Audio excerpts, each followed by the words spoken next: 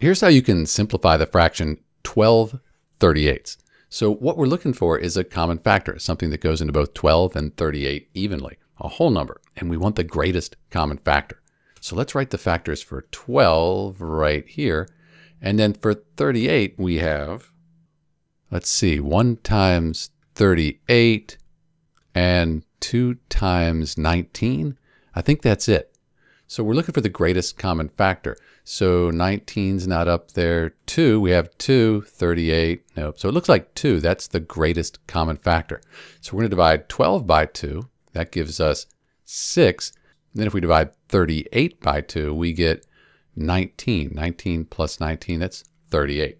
And we end up with 6/19. We can't simplify this any further.